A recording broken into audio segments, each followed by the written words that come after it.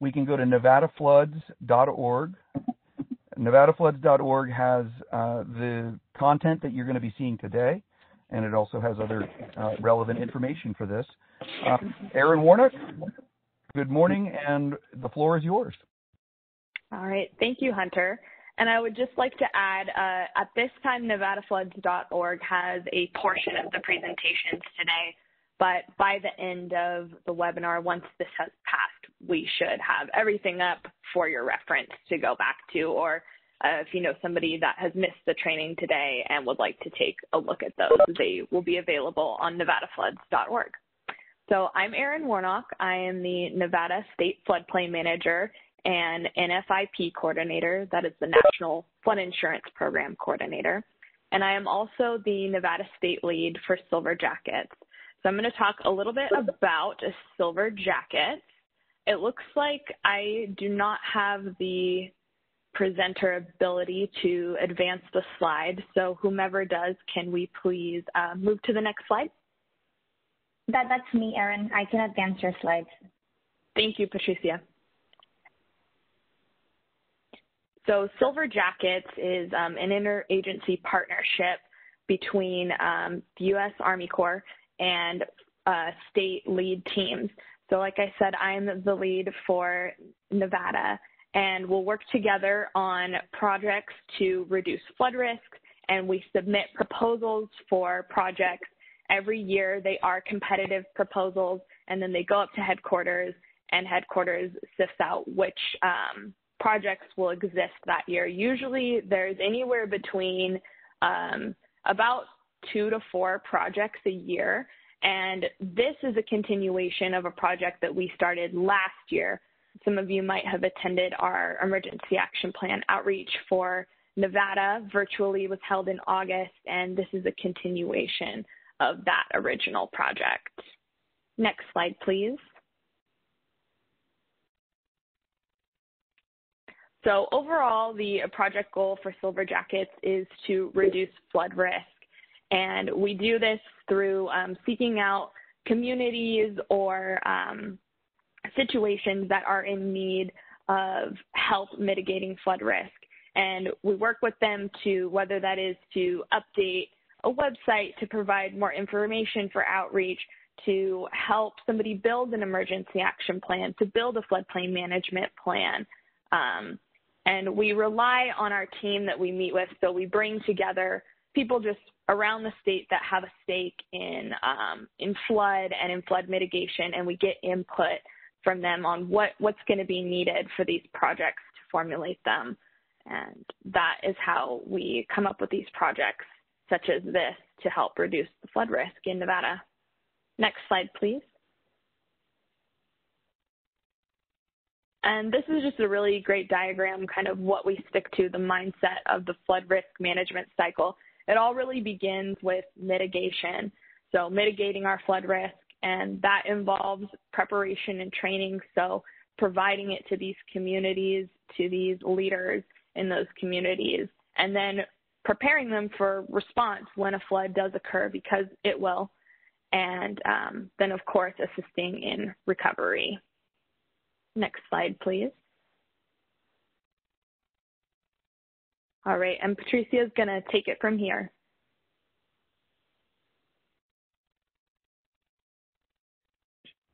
Good morning, everyone. My name is Patricia Fontanes, and I am a water resources planner with the Army Corps of Engineers. We've worked a lot with Nevada Division of Water Resources in the past and a lot of Silver Jackets projects. I'm happy to be talking with you all today. So as Erin was mentioning, we work a lot in Silver Jackets projects. This webinar is possible because of the Silver Jackets program. And this graphic helps explain how Silver Jackets can be used to build partnerships. So this graphic highlights the importance of partnerships, and it shows the process on how this can happen. So many times, communities, agencies, we find ourselves on the left side of the collaboration continuum, simply coexisting with each other and remaining self-reliant. But through time, We can increase our ability to collaborate by sharing resources, sharing information, cooperating, and coordinating on projects. And eventually, we can build and strengthen partnerships to establish that sense of responsibility. And this can happen by undergoing a series of projects. So the collaboration and the partnerships build and strengthen as the projects go on.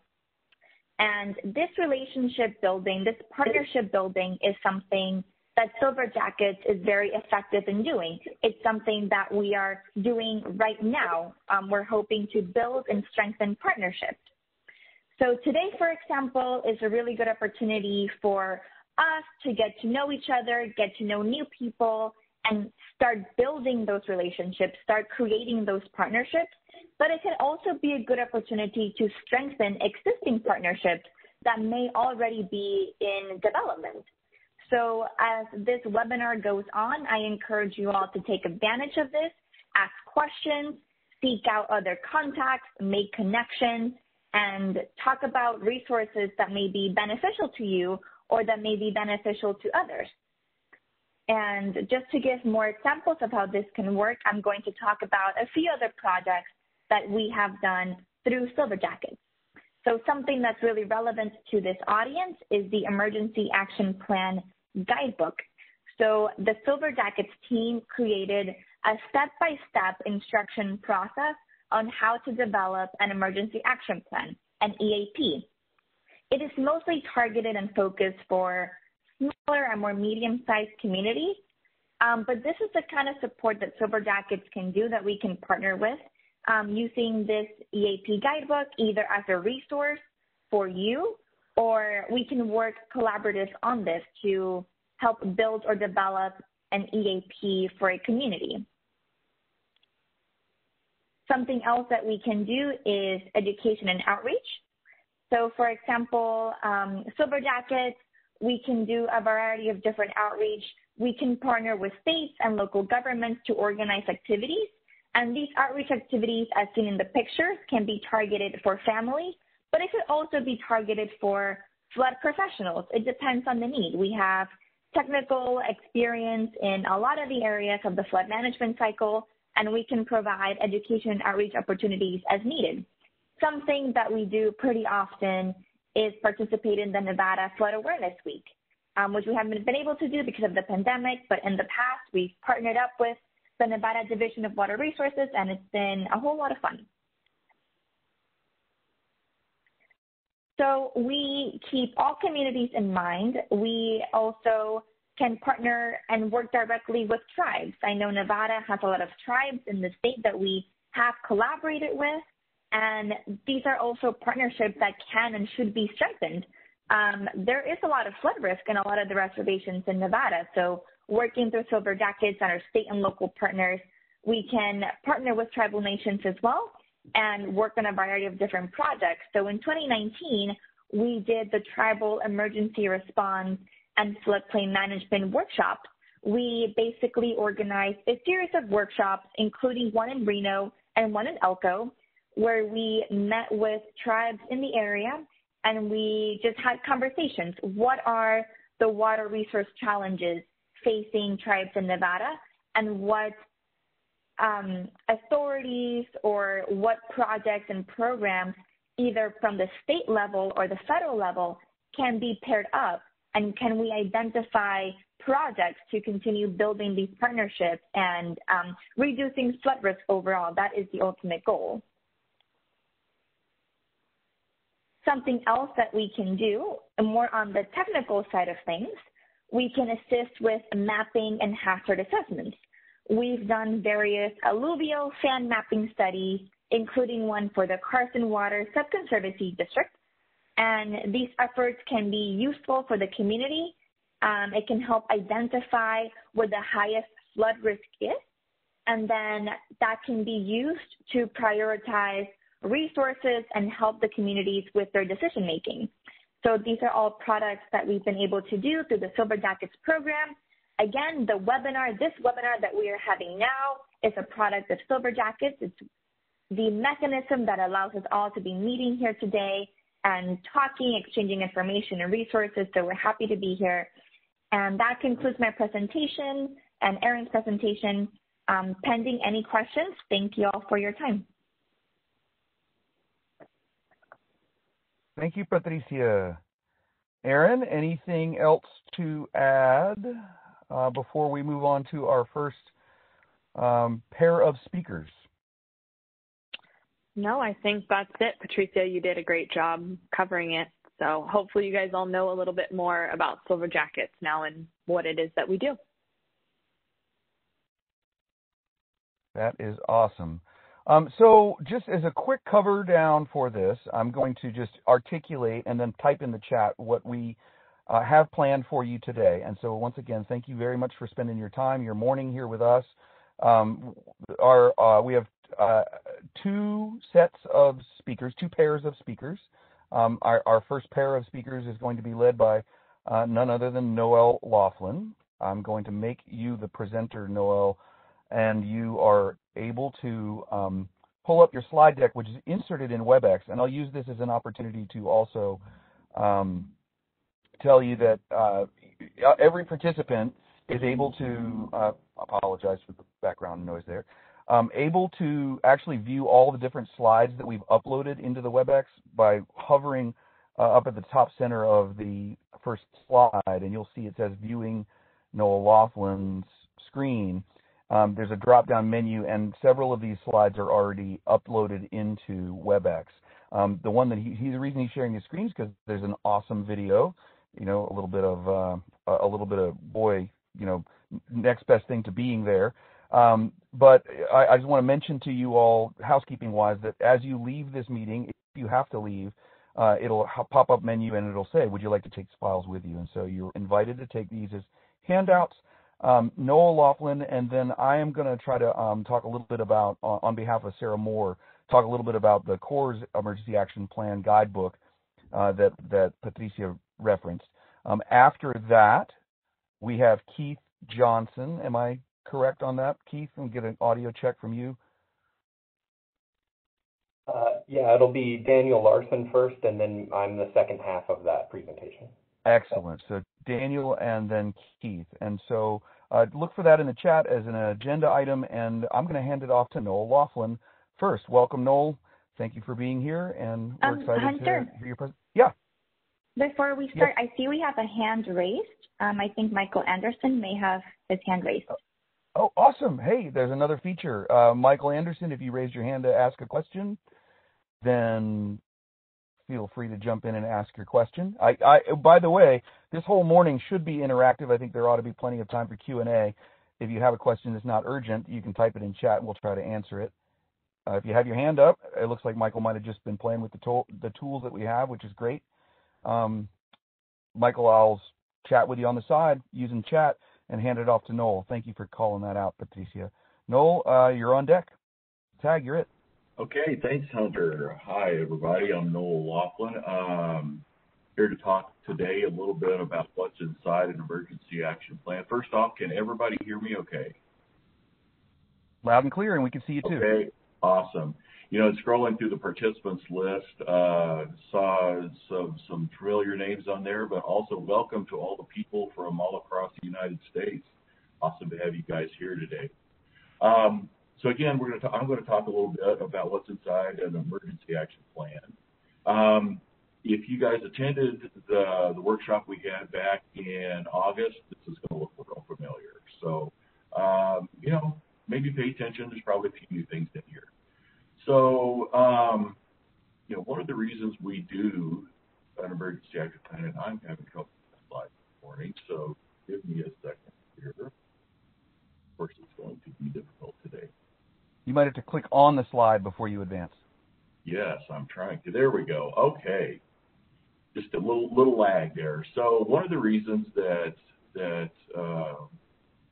we all prepare emergency action plans is because we really never know what's going to happen. An emergency at a dam can be triggered by a number of different events, whether it's something like this, or if it's, an extreme weather event or whatever. But, preparing for this and then having a response plan that's actually functional is a critical component of this. And so, an EAP, kind of what is an EAP? Well, it's really a written document that identifies, where the dam is, what it is, and then what are incidents that can lead up to a potential emergency at the dam. It should identify areas that can be impacted by loss of the volume of the reservoir. It can specify pre-planned actions that should be followed to minimize, property damage, potential loss of life, infrastructure, the water resource itself, due to a failure or misoperation of the dam. It also various states have specific requirements for EAPs, but they typically are going to be based on the hazard classification of the dam. In here in Nevada, high and significant hazard dams are required to have an EAP in place. There we go. A little bit of difficulty with my slide deck this morning, so bear with me here. So anyway, the dam owner is ultimately responsible for the development, maintenance, and exercise of the emergency action plan. And there are guidelines and other tools to assist the owners and in the development of the EAP. Typically, city, county, state emergency management directors and dam safety officials are usually engaged in the enforcement and the creation and exercise of the EAPs. And dam owners should be aware that there are a number of technical documents out there and support for the development and exercise of your emergency action plan. There are various guidelines such as BEMA Document 64 that contain basic outline, various forms, and a step-by-step guideline on how to prepare the EAP. Dam owners should typically be the ones that initiate the EAP process, and then both emergency responders and the owners will be the users of the EAP, so it needs to be a clear and concise document. Once the EAP has been prepared, it should be distributed to the various emergency managers in the areas that could be affected by a dam breach, the dam safety officials with the state, leaders of any downstream communities, departments of transportation, or pretty much anyone that's directly or indirectly affected for this. And in some instances, it could actually even involve the federal government.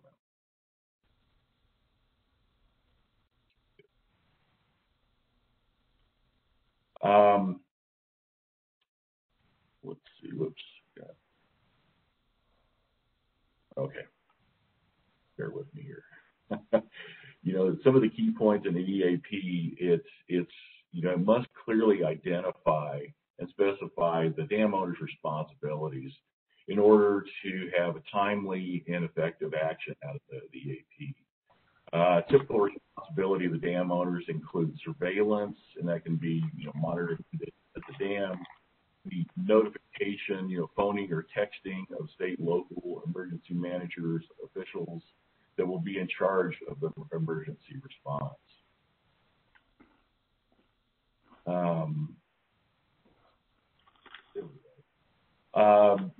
Another key component in an EAP are the inundation maps.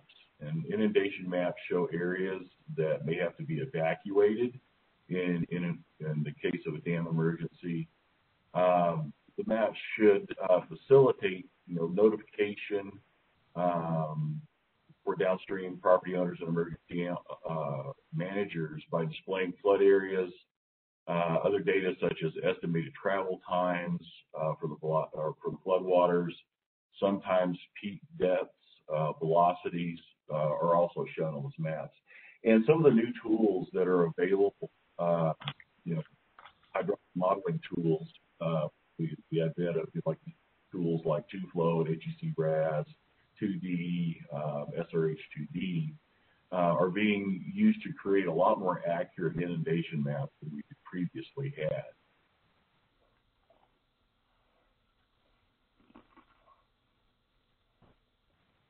Public awareness is another key component to an EAP. As Patricia had touched on, a lot of people are not aware that they live downstream from a dam.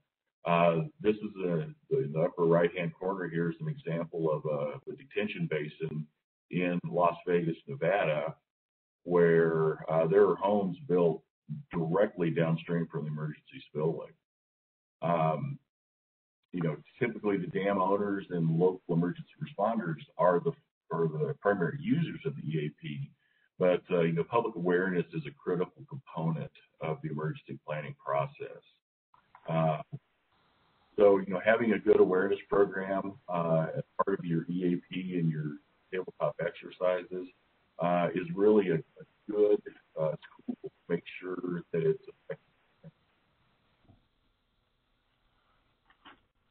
Here we go. EAPs will define events that will trigger the emergency actions that are described in the EAP. And those can come from observations from the dam owner, such as if they see seepage or cracking. It can be from extreme weather events that are forecast by the National Weather Service. Here on the west coast of the United States, we are impacted quite often by atmospheric river events, such as happened in 2017. One of those is depicted there on the upper right-hand side of the screen. Dam instrumentation, such as the piezometers that could affect, water moving, around or under the dam, seismographs, or even video monitoring, such as the slide that I had right at the opening of the presentation. The earthquakes that occur near a dam site can trigger an emergency response out of the EAP. And any other unusual conditions that could happen around a dam, whether it's an industrial accident or an act of sabotage or terrorism, can also trigger the items described in an EAP. Other things that are contained in an EAP are a notification flow chart with names and phone numbers or email addresses of who needs to be called and in what priority, in what order.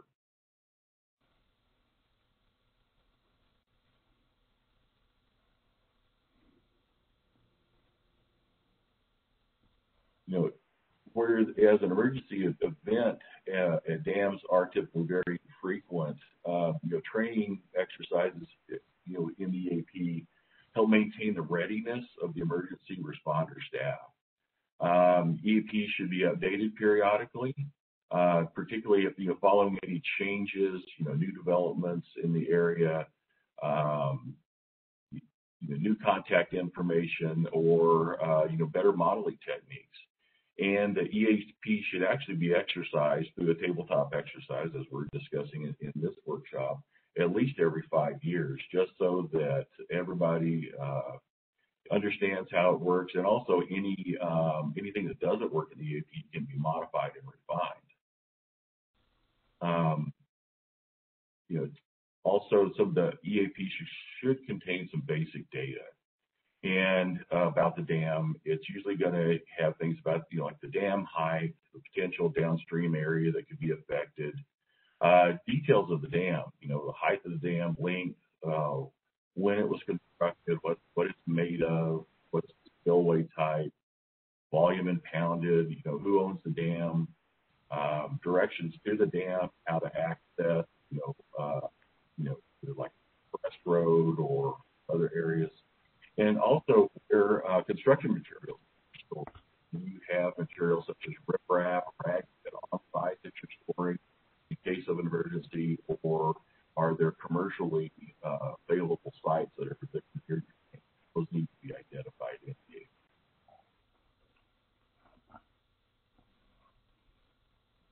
The EAP will also contain an overview of like a flow chart or descriptions of the EAP operation and the different emergency levels.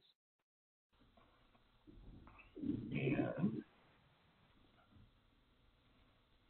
it'll lay out the roles and responsibilities of the dam owners, first responders, and emergency managers, and those include the appropriate local, state, and in some cases even federal agencies that need to be notified in case of an emergency. The EAP should also include a description of the various types of event detection, from things like observations near the dam, again, like I mentioned before, extreme forecasts, a detection of earthquakes, and any other things that could potentially damage the dam and cause an emergency. The emergency levels are also described in the EAP, and anywhere from things like a non-emergency condition, which is a slowly developing unusual event, or potential dam failure, which could be rapidly developing, or something like a level 3, which is an urgent event where a dam failure is either in progress or it appears to be imminent. And in a case of that, then it also contains a notification flow chart that shows who needs to be contacted and in what order the emergency managers should be notified. So it's kind of like a phone tree. And again, the expected actions are also described for each level of emergency in there.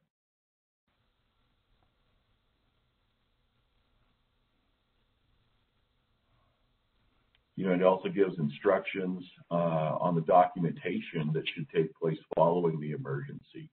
And you need to document the conditions or events leading up to, during, and following the incident, any significant actions taken, recommendations for either modifications or things that need to be done in future emergencies. You should also weigh the strengths and deficits that you found in the incident management process, so that in future emergencies things will go smoother. And then also any corrective actions that need to be taken in the implementation, and all, things like lessons learned in that.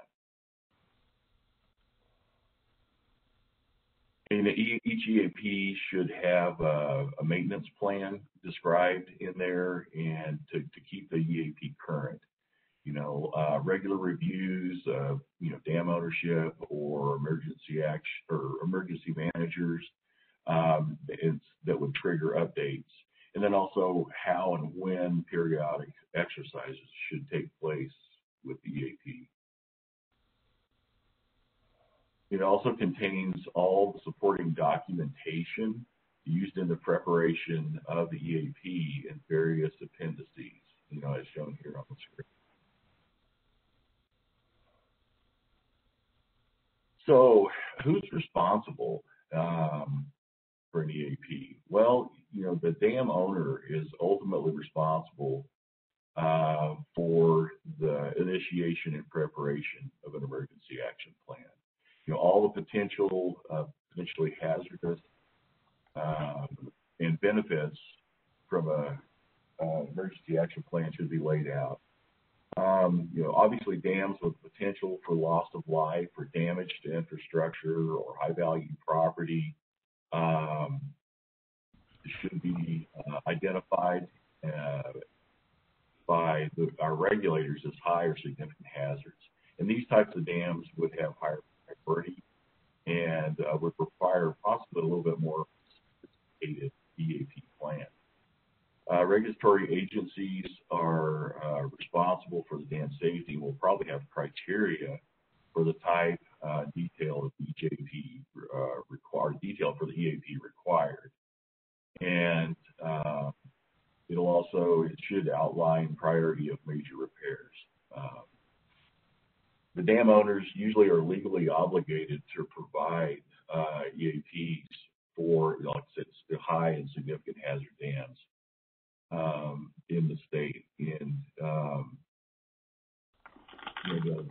responders are responsible for notifications, identifications of emergencies, and then also any repairs that are required.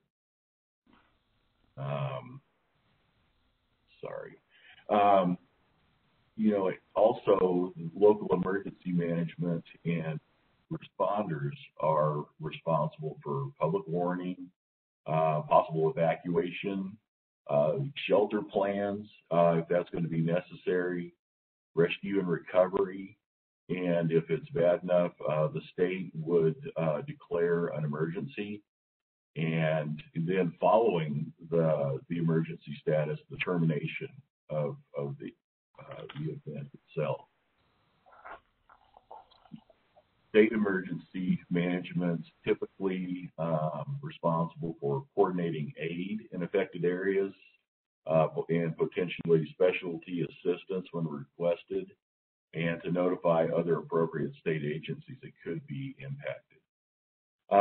So anyway, just understanding where you fit, in the responsibility chain here is important. So thank you very much for your time. And I will now pass the ball on to, and I'm not sure if Sarah's with us, but I'm going to steal the ball from you. Awesome.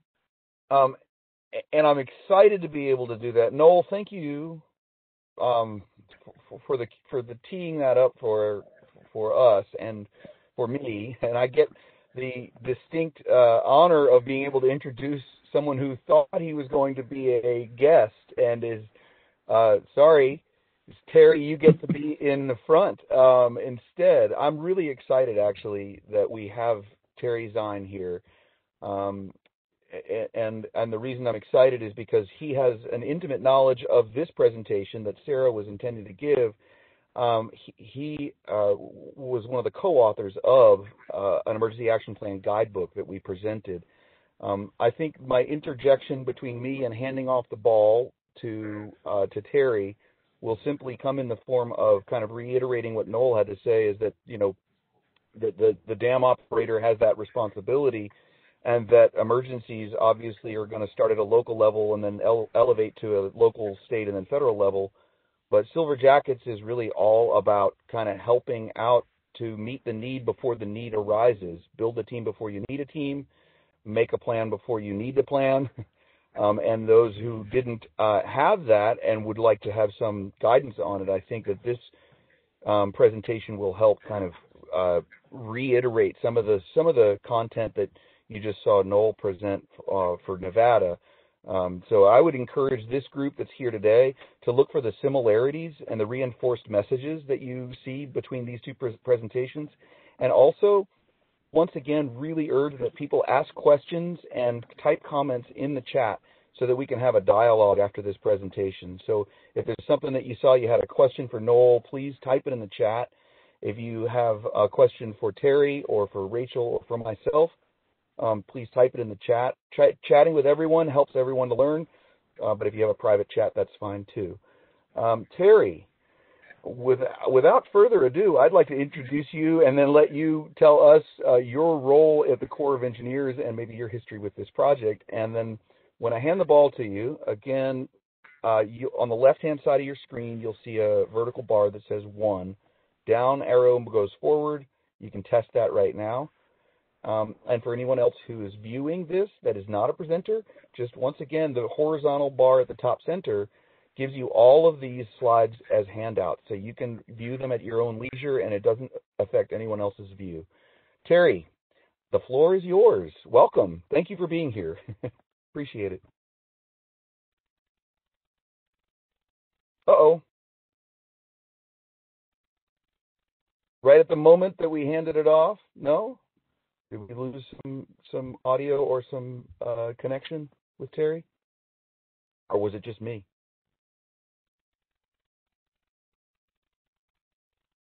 Well, I can still hear you, Hunter. You can still hear me? I don't know about Terry. Uh-oh.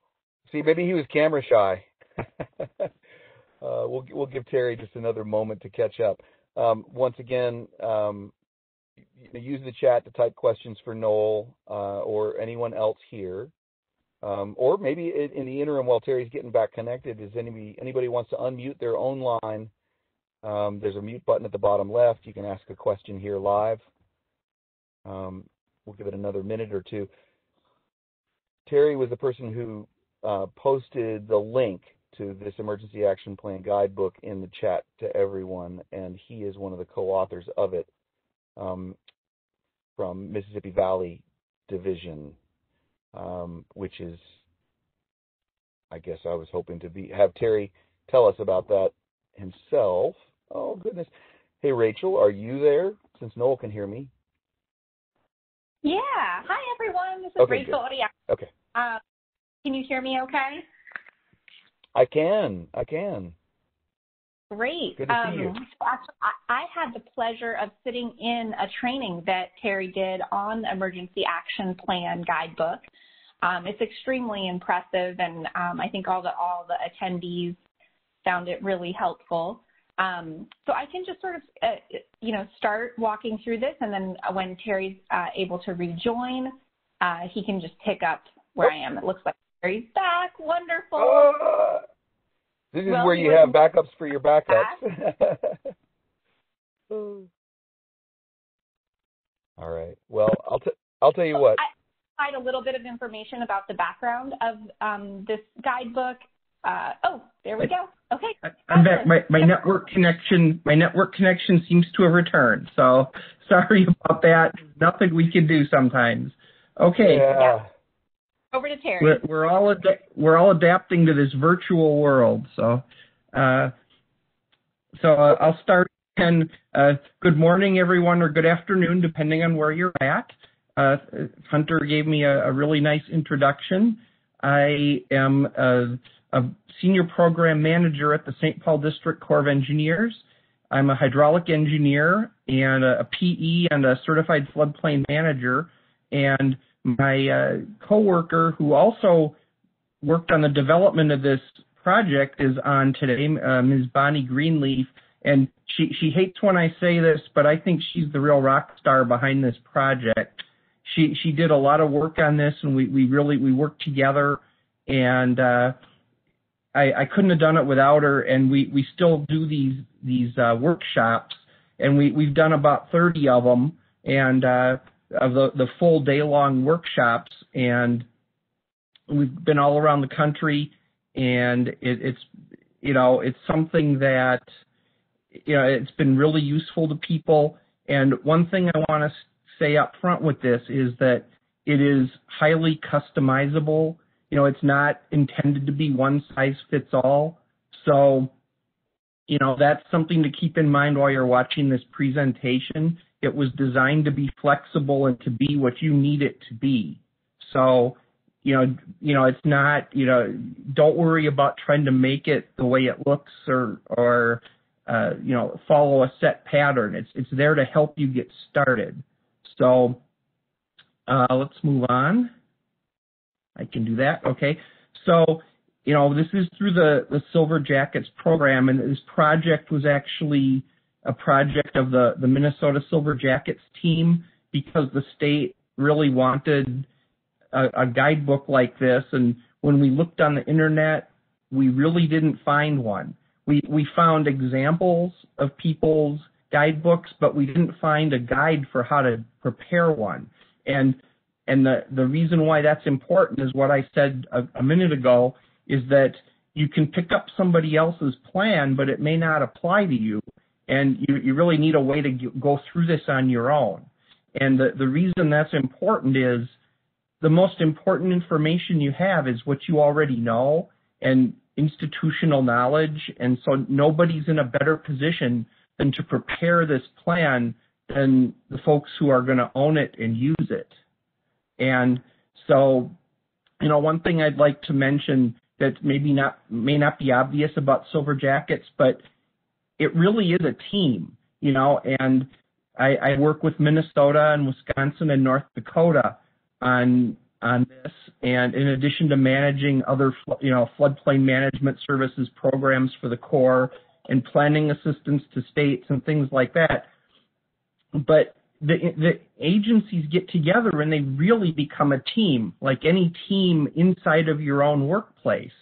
And it really transforms how you deal with emergencies and flood risk over time.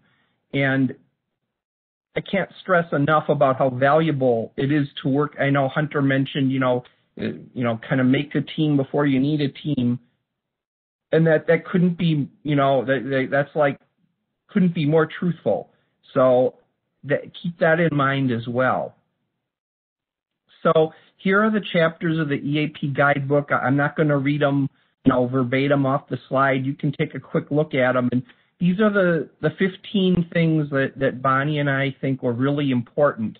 And so keep in mind, this was developed as a flood emergency action plan guidebook. And it certainly can apply to other things as needed. And that's, once again, that flexibility. And so that if it looks a bit, it may not mention dams at all, but it could be applied to that if necessary. It just depends on your situation. And if you'll notice the picture, this is one of my favorite pictures, and it really sums up a lot. You can see it says Water Street, and it tells a lot about us as a species, because somebody knew that area got wet because it's named Water Street, but still there's a street there. So regarding, humans, it shows we're very observant, but we're still not very good planners sometimes. And, it's a kind of a little joke. I'm not pointing fingers. We all live near water. We need water. And this is a reality. But the key here is we need to be a little smarter about how we do things. And so this photo is just a reminder of that. And, you're probably going to deal with these issues at some point, and it's best to plan for them ahead of time. So the purpose of the guidebook, it's tailored towards small and medium-sized communities or tribes, but really anybody can use it. And it's the idea is to provide step-by-step instructions, of course, that would be modified for your local requirements. And we recommend an 8-month process, because when you start getting into some of these things, you'll find that at the local level, they may not be so easy to deal with, in terms of your, at the community level, who has the authority to commit funds to things? Who has the authority to order an evacuation? And a lot of these kind of things, it may seem obvious. Hold on for a moment.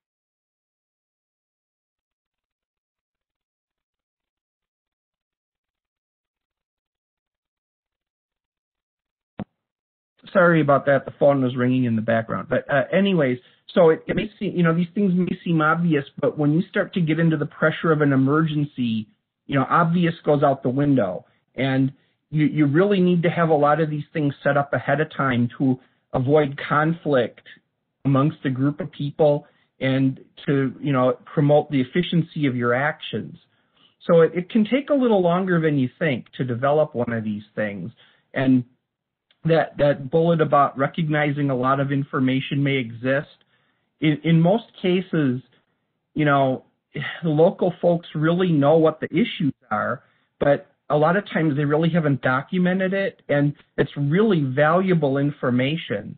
And, I call it the Joe the Fire Chief syndrome, because, in a lot of smaller communities, the emergency manager might be the fire chief or the director of public works, or someone in town, and that person probably has a lot of knowledge, but then, that person isn't going to be there forever. So it's really important to get that knowledge into an ordered written format that people can, have a record of what's going on and what has gone on. And so one of the brilliant things Bonnie did, you'll see a sample of this, and a later slide, is that each chapter includes, if you only have time to do one thing. And, so at the beginning of each chapter, you'll see that box, and at the end of each chapter is another box that has a more complete list of tasks that you might want to consider.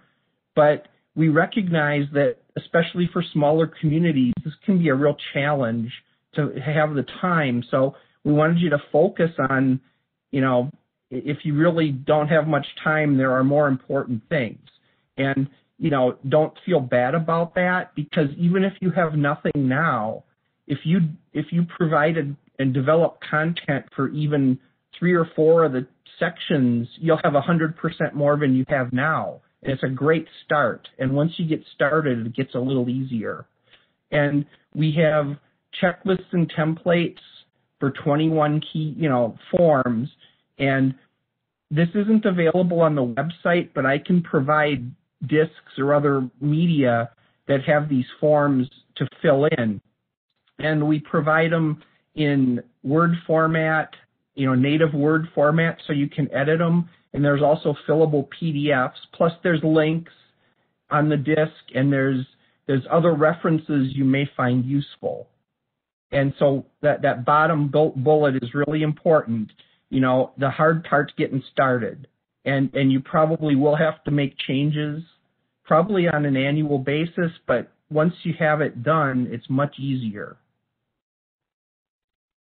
So personnel involved in preparing an EAP.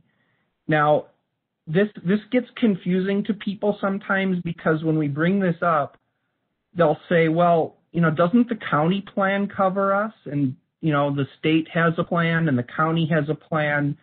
But the way to think about this is, what would you do in your community if you were faced with a flood threat? And so there may be a variety of people who need to be involved in planning this and in executing the actions you outline. And so one of the things we found is that a key person is the county emergency manager, because that for a couple of reasons. First of all, they're a full-time professional who really understands these things, and they probably know a lot of the local people already.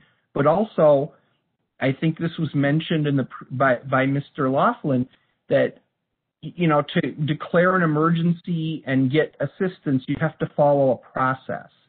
And that process is local, county, state to federal. And when the resources are overwhelmed at one level, you can make the request to the next level. And so, that county EM is basically the pivot point, because they would have a connection to the state duty officer, and so they would understand the process. So that person is really important, but all these other people are as well.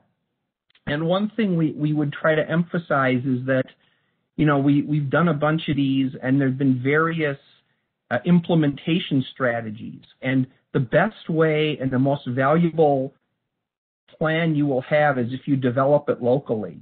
And we have had instances where consultants have assisted, and that's fine, as long as the local folks have a lot of involvement, because this is for you to use and for you to understand. And the best way to do that is if the local folks develop it.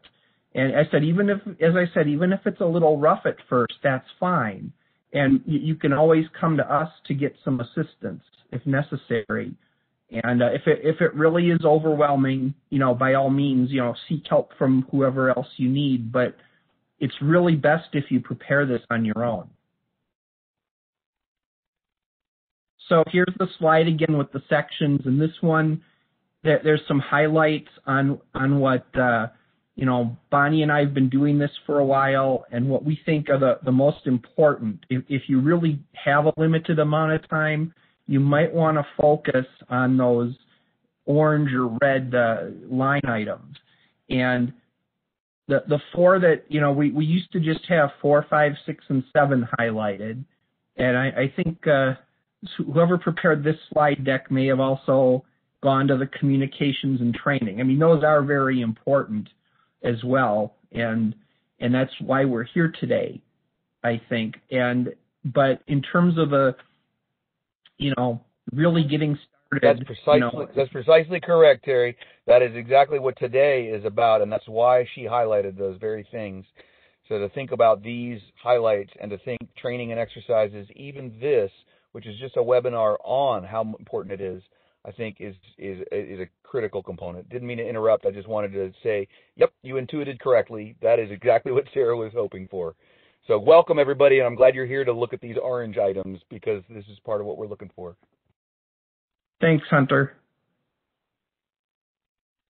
So here's an example of a couple of the things I mentioned that here's a chart of, flood organization personnel and the kinds of information that you might find to be important. And, that first column after the name, nowadays, cell phone, that's critical because, emergencies don't happen at noon on Wednesday. They happen at 2 a.m. on Saturday. I mean, that just seems to be the way things are. And you really need to be able to get a hold of people, quickly and directly. And, office phone numbers may not be enough or email may not be enough. So it's something to keep in mind. And here's an example of the, that box. If you only have time to do one thing in chapter 4, this is probably the most important thing to do. And so that this highlights how we try to guide you a little bit.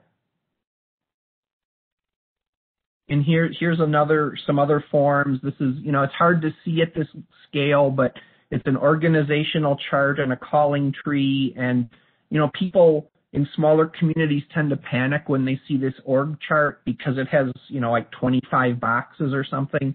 And we realize that could be a challenge or probably is, and you may be only able to fill, the top boxes in these columns, and that's okay because, you have to deal with what you have. And, there's ways to maybe get around that. You might have agreements with nearby communities or, maybe with the county, or perhaps you can start to fill in some of these positions with volunteers in your community, even if they aren't, the public employees at the moment.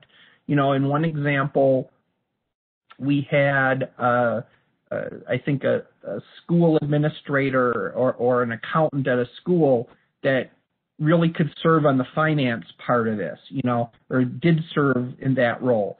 And it's, maybe you have, retired businessmen or retired executives in the community that can help with some of the administrative tasks. So, be creative about filling this in, and don't worry if you don't have a name in every box when you start. It's, once again, as you get into the process, you'll start to think of more things that you need. And as that getting started is the tough part, but it's just a guide. So, and it follows, I think, the National Incident Management System. So it's pretty complete. So it's, but don't be scared by it. Just, take a look at the entries and see what you can do with it. So, here's more on the contact list, and these are just consideration of some of the people you may want to have. It just, once again, it depends on your local situation.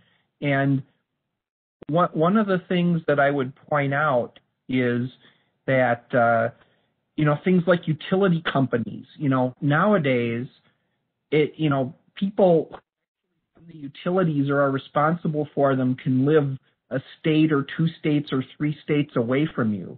And, you may need to get a hold of the gas company or sewer and water or a railroad or some other utility in a hurry. And it's good to do the research now because when you're in that emergency, it's really tough to find these things out in a hurry. So, keep that in mind when you're filling these in, not to neglect some of these things.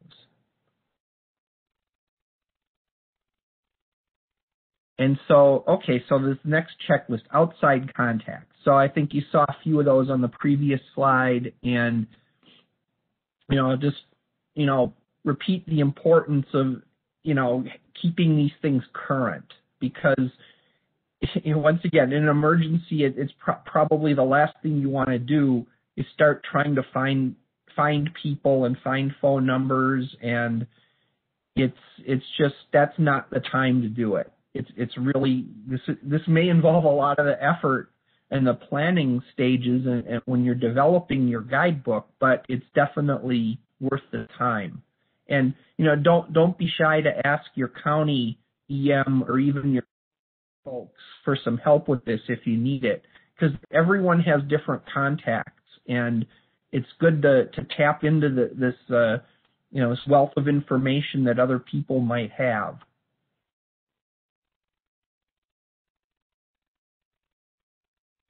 So then one of the things that this makes this a little more unique is that chapter 6 of our guidebook is on flood information. And once again, the previous presenter talked a little bit about having information available and looking things up, and it might be flood inundation mapping, it might be what are your local river gauges, how to access that. Any other studies that might be available to you, like the FEMA flood insurance studies and their flood maps. And one of the really important things with that is also knowing how to use it. And what does it mean? What I mean by that is you may be lucky enough to have a river gauge in your community, but that gauge is at one point. And if your city is 5 miles long or your connection to the river is 5 miles long, the water surface profile along that 5 miles isn't going to be flat. And so you need to be able to relate the data you're getting at that gauge to that whole reach of the river that's in contact with your community. And that is where this, maybe some of the FEMA studies can help, or maybe the Weather Service. And if there really is no existing data, this is where you can start to work with your Silver Jackets partners, maybe like the Corps, to do a study for your community under the Floodplain Management Services Program, or maybe under the Silver Jackets program. So, and another aspect I always mention of, flood elevations and data is the gauge datum. And what we mean by that is, especially for the vertical datum, is that the elevation of that gauge was set, to some survey point. And right now, the current datum in the United States, the vertical datum is the datum of 1988, NAVD 88.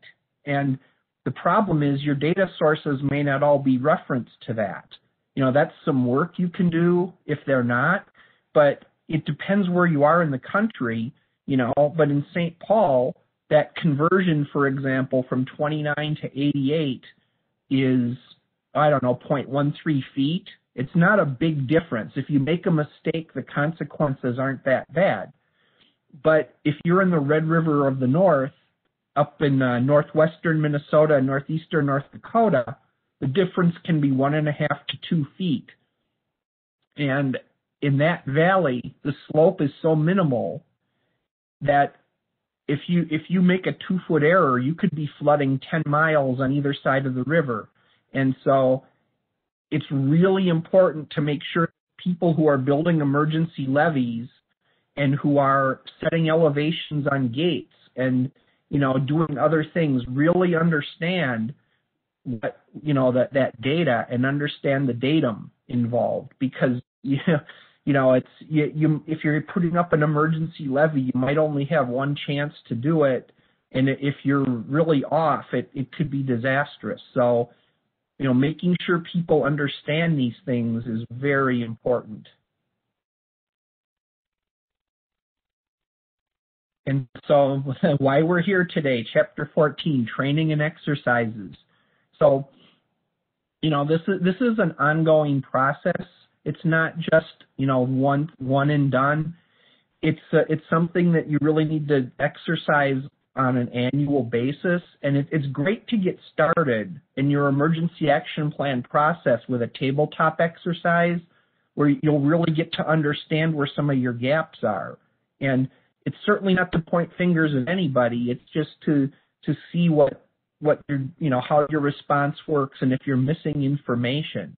And so it's best you can do that at the beginning of the process, but it's also really a good idea to do this on an annual basis, just to make sure you have all current people and all the current phone numbers and all the current situations defined for yourselves. And so this is a picture of the cover. I think this might be the last slide that of the current guidebook. We are on version 4, so this is current. If you go to the website I put in the chat about 30 minutes ago, this is what you will come to. And as I said, you'll see the guidebook. And, one thing about the guidebook is it's about 1/4 of an inch thick. It's meant to be a more simple approach. We didn't want to give you another 3 or 4 inch thick binder of paper that people would ignore and, put in a box or recycle right away. This is really meant to be used, and we tried to remove things like jargon and unnecessary details so that it's something that a person could sit down and you could probably flip through the whole guidebook in an evening to see what kind of things you would need to put into it. But, I can't say enough how important it is that the communities get their own information into these, pages and into these forms, because that's really where the knowledge is, and that's where the action has to be effective.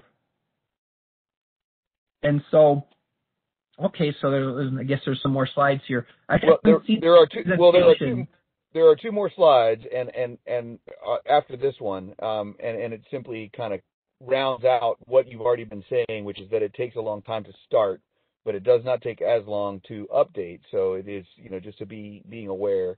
And then the last slide, just so you're aware, Terry, that it is, it's all about those links, which I will copy and paste into the chat as well. So I wanted to give you a read ahead on that one. Thanks, Hunter. Yeah, I didn't have quite enough time to read through the whole slide deck while we were setting this up on the fly this morning. So, yeah, so we mentioned earlier, we have an 8-month recommended planning process. And as you start to get into the details of this, I think you'll understand why we recommend that. And it's really not meant to be for one person to sit down in their cube and crank this thing out, this plan. Although it could be started that way, it's really going to have to be a team effort for it to be complete and effective. And so once again, I'm not going to read everything on this slide, but I think it gives you a really good idea on the kind of things you need to consider and the kind of things you will need to do. And once again, needs to be customized for each community, but this gives you a guide on how to go about the process.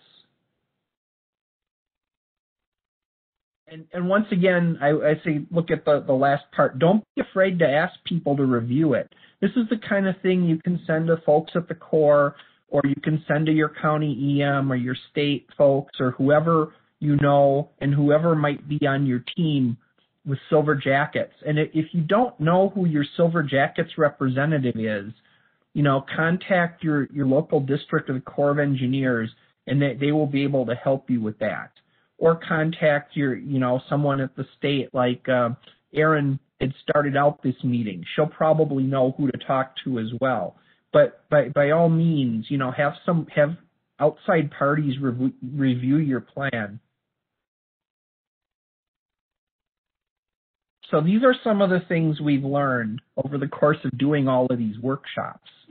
Getting started is the most difficult step because, people are resource constrained and you may not understand where to start. And that's why we have the guidebook. But getting started is definitely the most difficult step. And then, as I mentioned earlier, it's vital to have the local emergency manager involved. And I would even say that should be the county emergency manager as well.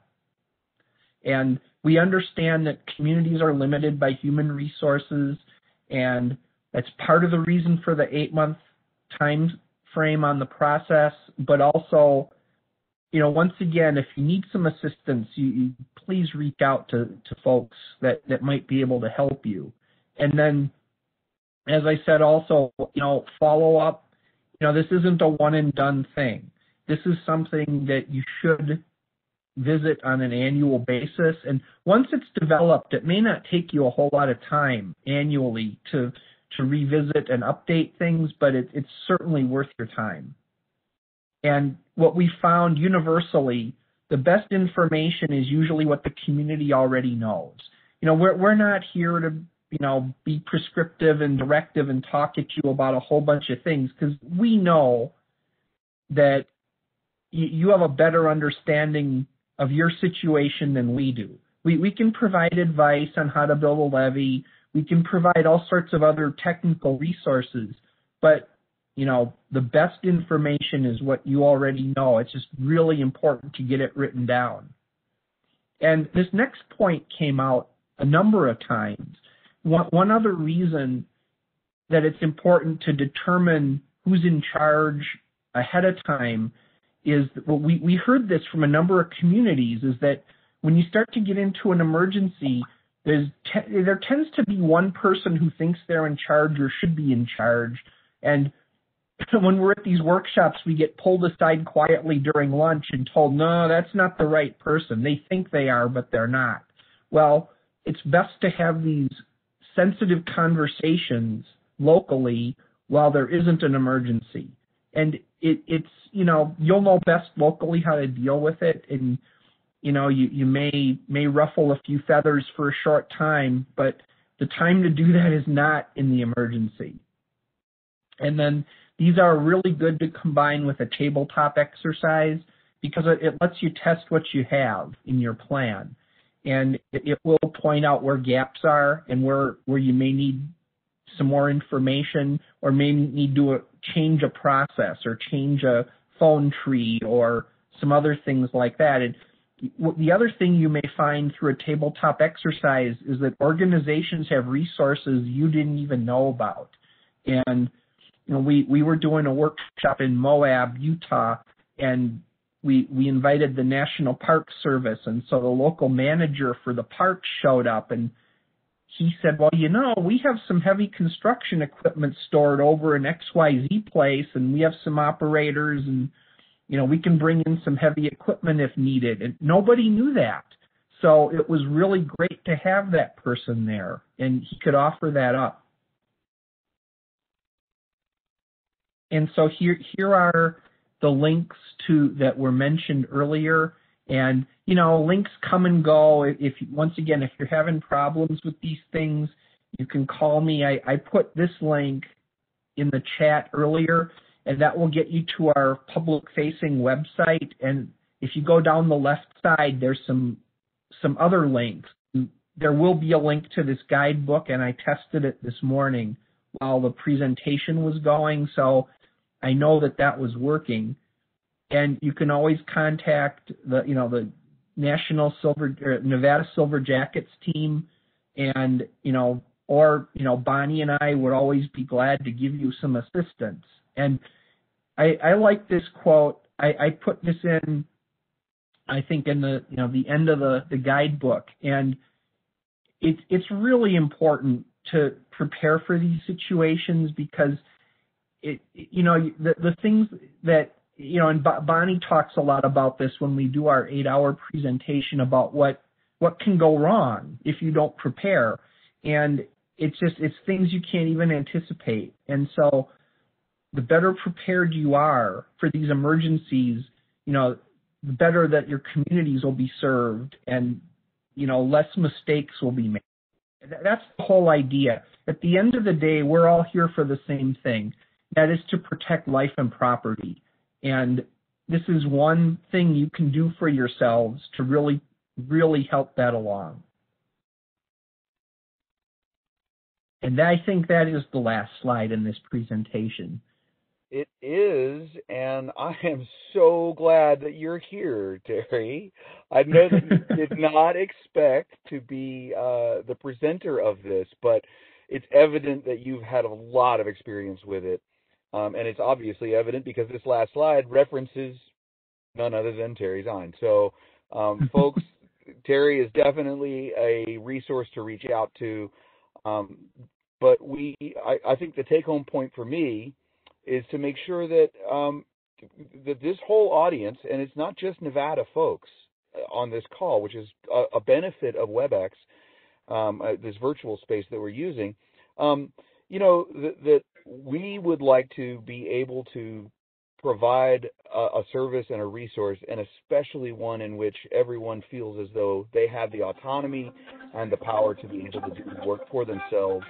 And so if we can, again, build a team before we need a team and build a plan before you need the plan, I think that's probably about as good a message as we could possibly have. Terry, I hope that you'll put in addition to having this slide here, which people can take home with them, I hope that you'd put your contact info in the chat.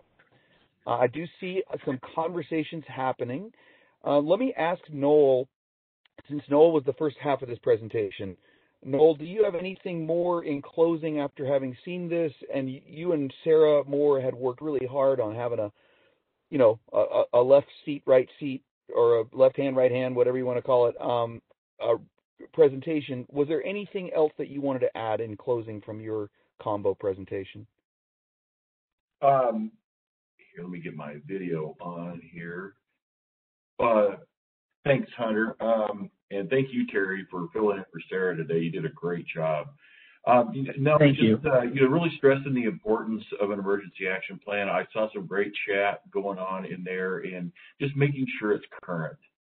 And these tabletop exercises that we're going to be talking about are really critical because, I think, like Terry mentioned, nobody thinks about these things until they happen at 3 a.m. on a Saturday morning on a holiday weekend.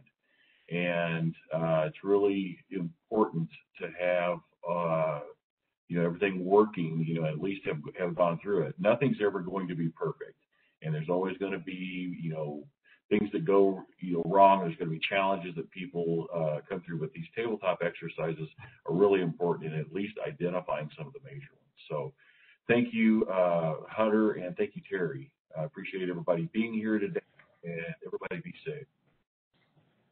You're welcome. Glad to help. Okay, so as I said in the chat, and I'll read out again in the chat, which I'm encouraging you to go to, we'll take a 5-minute break after Terry's. We'll take a 5-minute break now after Terry and Noel's presentation. I would love to see what was your aha moment? Oh, a question, a comment, a thought, even a suggestion for us, and share that before you walk away and take your 5-minute human needs break, fluid leveling, if you will. Come back for Danny and Keith's presentation, which I'm going to queue up right now so that you can see their names, and that will be there. But I'll also encourage you to click the link in the chat and download the game. Simulation that we have that was focused on Nevada flooding and trying to tie together some of the issues of dam safety and operations and levees and all of the business that goes into flood management and flood risk reduction. So, 5-minute break. Right now it is 12:18 your time, I suppose, or is that my time? Okay, there you go. We're in Illinois. Like I said, we're on the road, by the way. We're Zooming. My daughter and I are teaching and learning and sharing online, and that's the benefit of this medium. So, 5-minute break. So that puts us at 23 after, maybe 25 after. We'll give you a couple extra minutes. In the meantime, type in some chats, introduce yourself to your teammates. Thank you so much, Noel and Terry, and we'll see you back in a few minutes.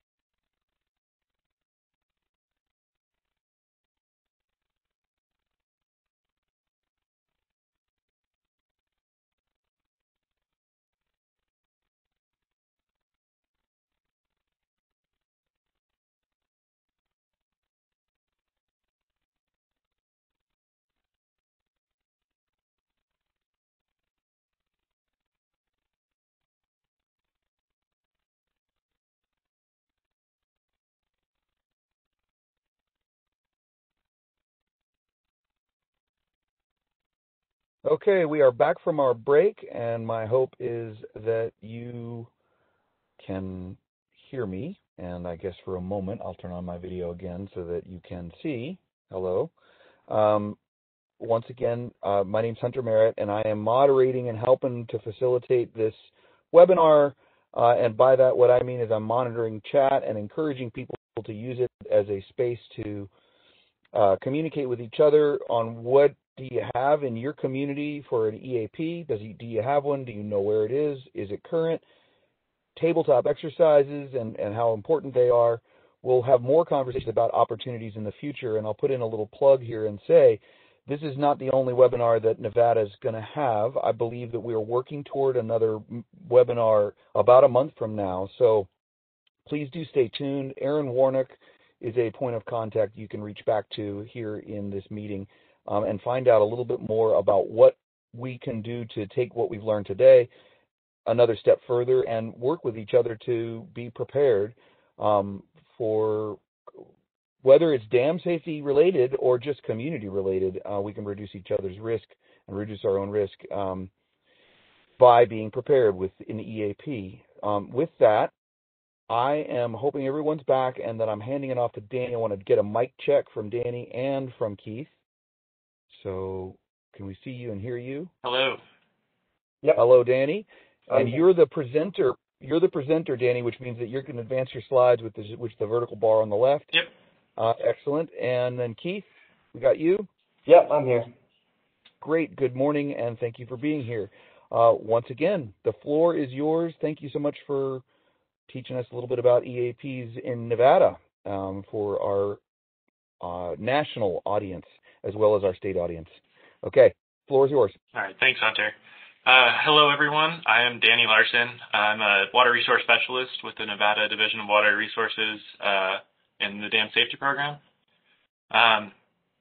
This presentation is more geared towards the review process, kind of near the last 25% of the completion of the document. What we're looking for, what we want to see, and common things that we send things back to be corrected, or I don't know, suggestions that we'd like. A lot of this stuff that's going to be mentioned has been gone over by Noel and Terry, and I will contribute my limited knowledge. I was the intern for the 3 years leading up to March, and then I've just been brought on full time. So I've recently filled into Erin Warnock's vacancy that she left. So yes, I am the new primary emergency action plan reviewer for the state of Nevada at this moment. That doesn't mean that I will review everyone, but I will most likely see them. But yeah, with that, I'll go to the next slide and we can kick this guy off. So in Nevada, we have 653 dams, 156 of those being high hazard, 89 significant hazard, and 407 low hazard. I'm sure you can guess why there are so many low hazards due to the fact of being one of the lowest population density states in the country, but it still should be noted that we have very high concentrations of high hazard dams in fairly high populated areas. And it also needs to be stated that hazard condition is based solely on what is below the dam. It doesn't have anything to do with what's around the reservoir that's created or in the watershed. It's if there is a house or a neighborhood or a school or a freeway, like that's all has to be below the dam to factor into the high hazard or whatever hazard rating. And then with the hazards, low hazards are generally going to be unnoticed. People are going to be unimpacted with a failure of a low hazard dam, where the only real loss would be to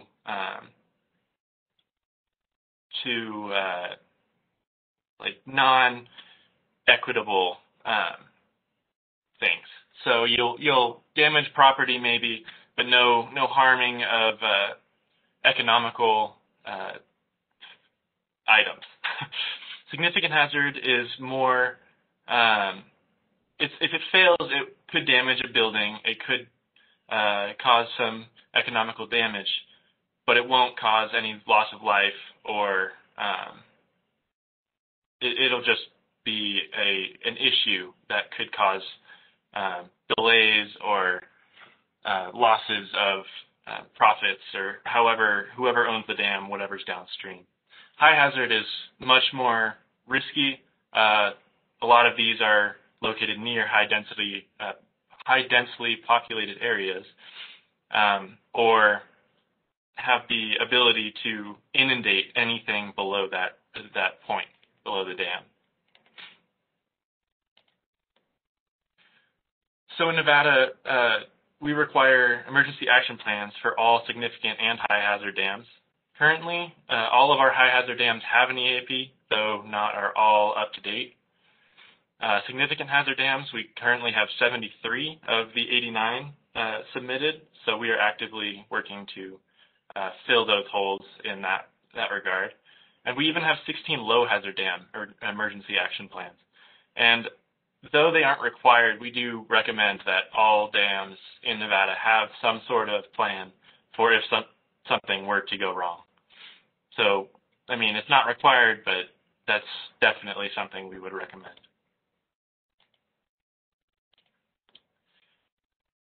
For our operating procedures, we generally follow this NAC 535.320 with emergency action plans in mind, specifically 3A, which states that we follow the format presented by the Federal Emergency Management Agency, FEMA, in the Federal Guidelines for Dam Safety Emergency Action Planning for Dams, which is FEMA 64, commonly referred to, or an equivalent format approved by the State of Engineer.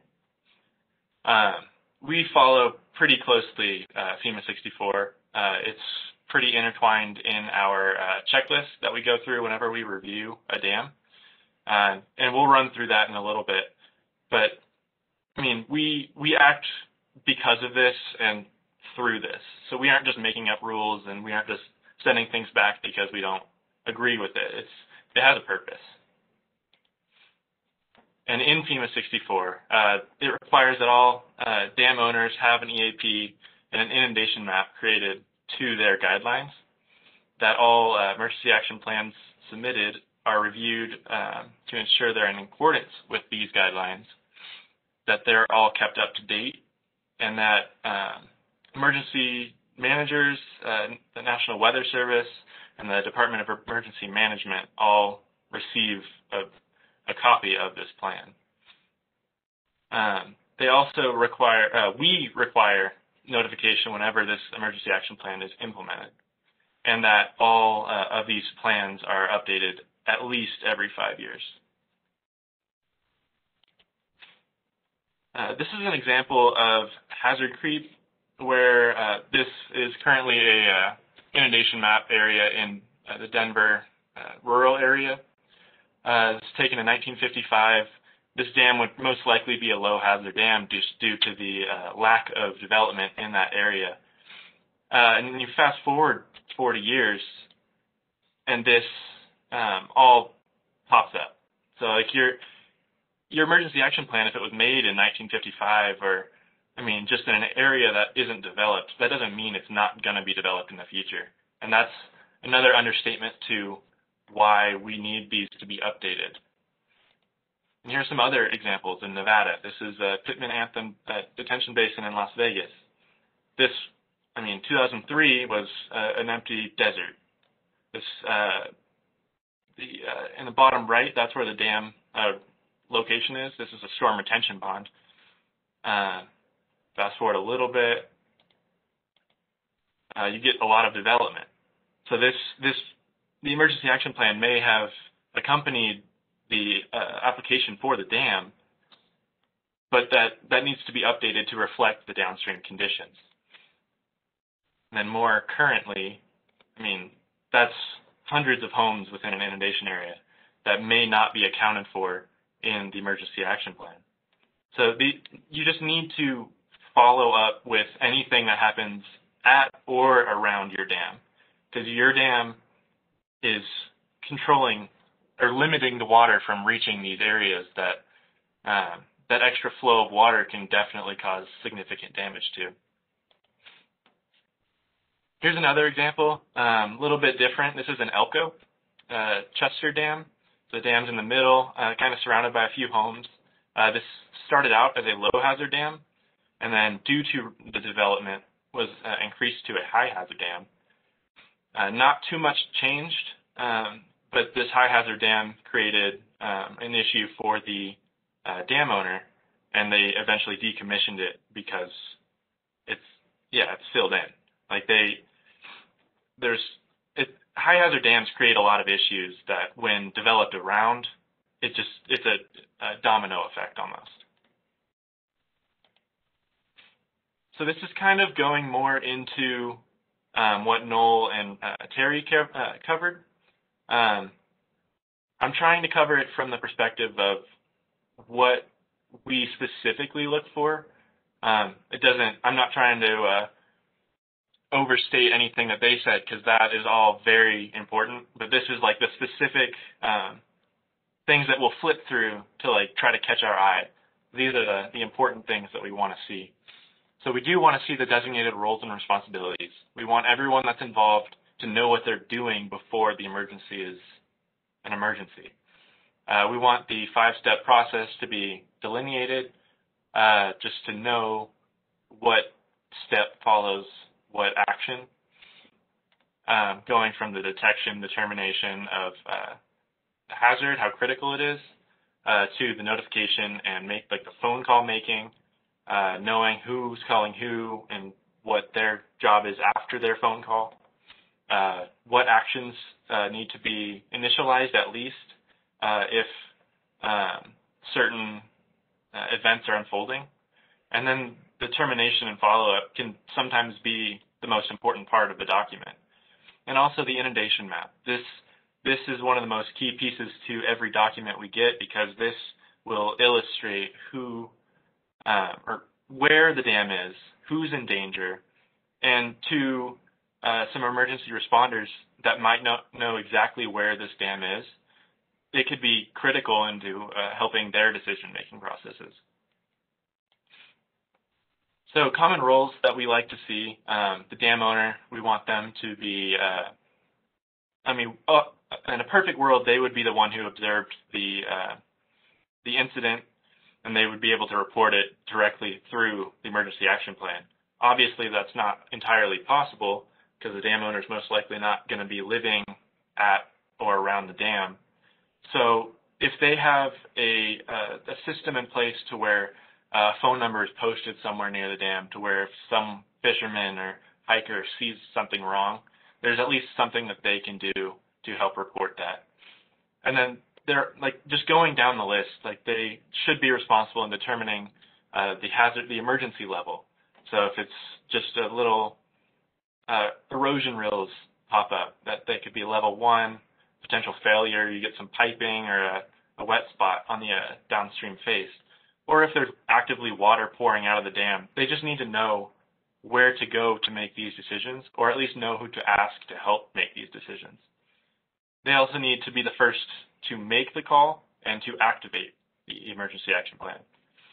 And then they're most likely going to be the people that are at the site first. So they need to be able to communicate effectively to those who are working on either getting to the dam or fitting their role to the emergency. The incident commander should be appointed beforehand, as Terry was mentioning, as a very important part of this document. They should be the primary contact for any additional issues that rise up. They will be the command center, so they're going to be operated around and definitely helping out with emergency determination and coordination.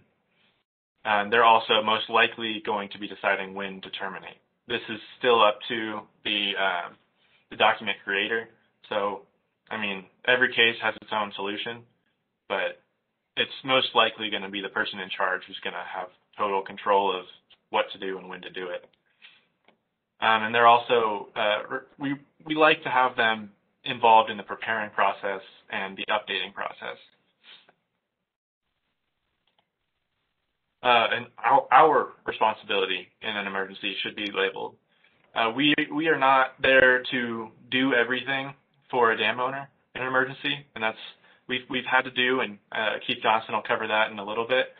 But we are really only there to advise emergency situations, to help make decisions. We are not the final decider, but we would just like to be included on these emergencies, just to be able to answer questions, ask questions that may not have been asked already, and just be able to assist as much as we can. And then the emergency manager, they need to have some sort of connection to the media and to just they know the local emergency responses better than anyone else. So they're a very key piece of personnel that needs to be involved pretty heavily in these kinds of documents. This document was used in an earlier presentation as well, but this is something that should be included in an earlier page on this document, just to kind of outline visually and, with words that each step leads to another, and it's not uncommon to switch between emergency levels as things unfold. So just to have that illustrated somewhere to simplify someone's mind in a time of chaos is definitely something that's highly recommended. Going into a little bit more of the building of the emergency action plan. The detection needs to be outlined. Who could possibly see it should be listed, and how they could possibly get in contact with someone, emergency action plan holder. So if that's a phone number on a structure near the dam, if it's a sign posted on a fence, something like that needs to be listed there. And then there needs to be a list of follow-up actions for items like earthquakes, high storm flow, just unusual weather patterns that could cause increased water levels. Those all need to be pre-planned for, just to know that there's someone with eyes on the structure at any potential time of emergency. The determination guide, this is trying to simplify any person's decision making. Because obviously if this is happening and you're one of the only people at this structure, it's going to be a lot more difficult, especially if you don't have a huge background in dam safety or dam operation, to know what action should be responded to in what way. So this is just a list of potential failure modes that could happen and how to respond to them. And the more detailed, the better. Definitely flowing from a bigger event to a situation is nice. I like to look at these from a perspective of someone who has no idea how a dam works, or doesn't know the failure modes of an earthen dam. Like it's easy to think about like a concrete Hoover Dam type structure failing because you think of cracks and water shooting out. But of earth dams, there are so many ways that it can lead to a failure that it needs to be outlined. And there needs to be pre-planned actions and follow-up actions that are easily accessible and outlined. And then the notification chart. This is a key piece that is covered in our checklist. We like to have a separate emergency notification chart for each level of emergency, from the non-emergency to a potential failure to a developing failure. This is an example of our drafted South Fork EAP notification chart. It's just very linear. Trying to make this as simple as possible. If you can't navigate it cold, if you can't have your neighbor who has nothing to do with anything engineering look at this and know that if he was in this position, who he would have to call, then you have to make it more simple. It's not complicated. It shouldn't be complicated. This is one of the most straightforward maps, essentially, that should be on your document. Expected actions need to be outlined. I was kind of mentioning this before in the determination chart, but all potentially unusual events should be planned for, or at least have an action to have someone go look at the dam after or before these events.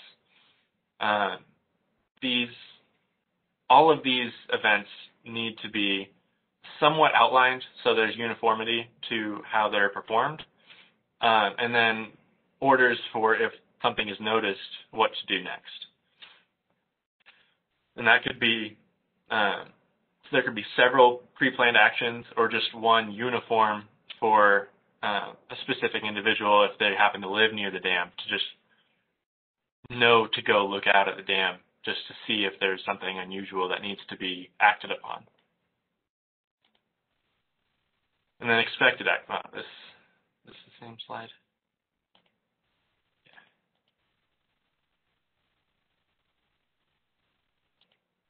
All right, and then the termination phase.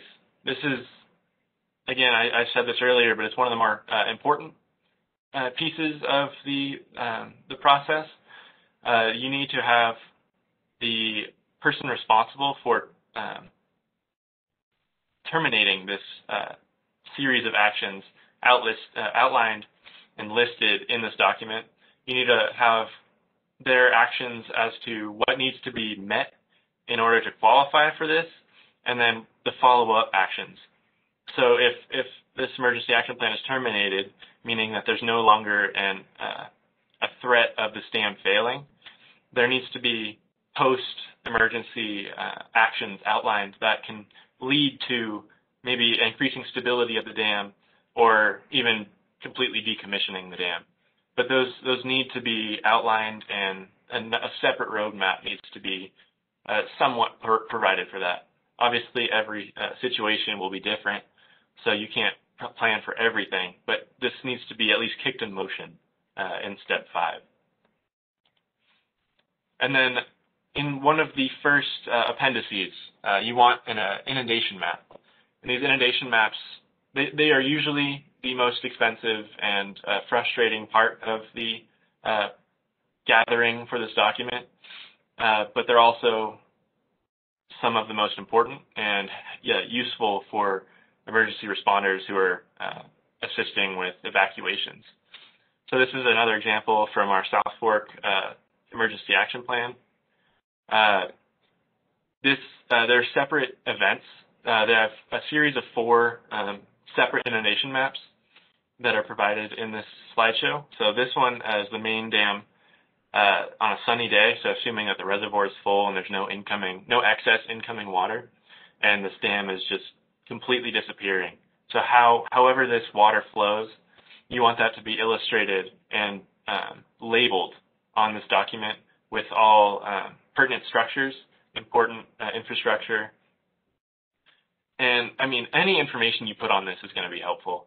So if you leave off the max depth or velocity, like you could get a puddle of water on your doorstep, or you could not have a door to open at all. Like the more information that's on here is beneficial to everybody. So here's another illustration where the main feature is depth. So the color responds to depth on a sunny day with maximum reservoir storage. And then going forward, this dam has a saddle dam on its northern side. So that's another mode of failure. That's essentially another dam. It may not be the main dam, but it's a point of failure. So that needs to be accounted for. This is an inundation map of the probable maximum flood that breaches the saddle dam. So the water velocities and depth may be less than the main dam, but they're still important to know where they touch. And the more of these you add, the better it is for everyone. But if they're uniform, it's a lot easier to compare them to each other. And here's a checklist. Here's our checklist that we use for our inundation maps. So we go through and, I mean, obviously we check to see if it's got the basic map elements, north arrow, bar scale. It's clear. If it's clear where the water is going to flow, that's really important. Does the inundation map show a qualification stating that the limits are not necessarily accurate? Because that's important. That's a legal kind of point that you need to take. This is an illustration of what could happen, not a prediction. Well, it is a prediction, but it's not telling you what's going to happen. It's just an outline of where people need to be worried. Local roads, drainages, and other landmarks should be labeled. On the other inundation map examples, they weren't bold and easy to find because it's so zoomed out, but it did have the I-80 listed and it had Carlin listed. It doesn't have individual water or individual property owners, just due to the fact that it's so big of a scale that that's all you would need for this kind of emergency, because all of those communities would most likely have to be evacuated in that scenario. Channel crossings. We prefer these to be taken at critical points downstream, roads, crossings, schools, beginning of a neighborhood, like just important points where it's a checkpoint. So if the water reaches that point, you know it's been however long since the event took place. And then you could predict how far down and how deep, how fast the water is moving. So these are not everything that we need on there that we look for, but they're definitely some really important things that we will send back an emergency action plan if it's submitted without them. The common mistakes that are sent, we send them back for. The most common is sent with just a PDF. This is likely just a draft that is sent, but we will always make sure that in our communication back to them after our review that to be officially approved, it needs to be submitted in a tab binder and accompanied with an electronic copy. So that's something that we can't take if it's a printout, just loose leaf paper. We won't accept that. Usually confusing or insufficient notification chart. These can be overly complex, too many calls for a dam owner or anyone in specific. But we want the dam owner or whoever's on site to be focused on the dam more than making phone calls. That's the real reason behind it. And then incorrect contact information is very common. We have a few, like our after hours number is commonly mistaken, as well as our office phone. So those are two things that I usually correct, but I can't speak for other people's contact information. It's not my job to verify everyone's phone number on your notification chart. So if ours is wrong, it's likely that others could be wrong. So that's a usual statement that I'll include just to verify others' contact information. And then inundation map. This is more so a problem for people who may not be able to afford a professional inundation map. And we have resources to help with that, but it needs to be more than just a drawn outline of where the water could flow. Like this is a map for emergency responders to know where they're needed. So if it's missing observation lines at key structures, if it has observation lines, that's important, but it needs to be helpful. That's the ultimate goal. Like these need to be useful and helpful when everybody's panicking. So that's kind of what I'm getting at. All of these documents are very complex, but at the end of the day, they need to act simple. So that's really all I try to look for when I'm reviewing. If there's too much complexity or too much simplicity, I'll send it back with comments and try to fit that document within the constraints that our checklist is, at least. And then I created a list of generally what every emergency action plan in Nevada should have. This is not inclusive, obviously. There's a lot of things that it needs to have, but the most common and pertinent things that are in our checklist, a physical copy with a tab binder and an electronic copy. We like to have tabs for everyone. We don't want it just to be submitted with tabs to us. We would like it to be tabbed to create an easier way of navigating this document in an emergency. You don't want to be flipping through pages. I don't know, you're outdoors. Like you want to be able to flip to that page and be able to find the information you're looking for. Next, you want to clearly outline emergency actions and pre-planned responses to help with the determination of emergency level.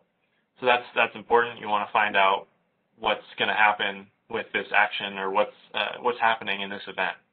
The notification chart needs to be simple and clear and straightforward with verified contact information. I don't think I need to restate that one. I covered that one pretty well. Then the inundation map, of course, needs to be helpful. That's the most important thing. And then another thing I haven't talked about yet is that you need to have plans to keep this updated. This is a living document. Every change that happens at or around your dam is impacting what happens in an emergency. So that needs to be accounted for. We require it every 5 years at a minimum. And I think, yeah, so when to update an EAP? Every 5 years we require it, but we like to be updated any time that there's a change in personnel, contact information, alteration to a dam, new downstream development. You guys saw all of the hazard creep slides. That can sneak up on you, and we don't want that emergency to cause more chaos than, it can. So as long as these items are accounted for, that's basically what I'm looking for. So here, I have 2 quick quiz questions. We don't have a poll software or anything, but if you want to read through this, read through the answers and post your answer in the chat, just kind of make sure you guys have been paying attention, whatever. They're not meant to be confusing, but it's common mistakes that can usually put someone into deep water when it comes to emergency action plans. So what are the 5 steps in an emergency?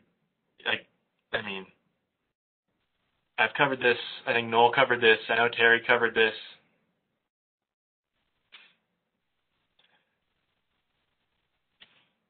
I won't spend too long on it, but yeah, it looks like the answers are rolling in. We'll go ahead and skip to the answer.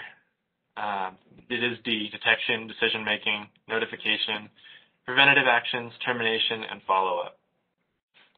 Next question. If the dam fails, who is responsible for the downstream warning and evacuation?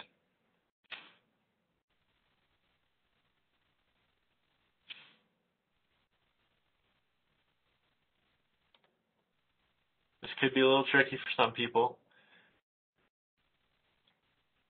But these are the questions that need to be asked before the document is submitted.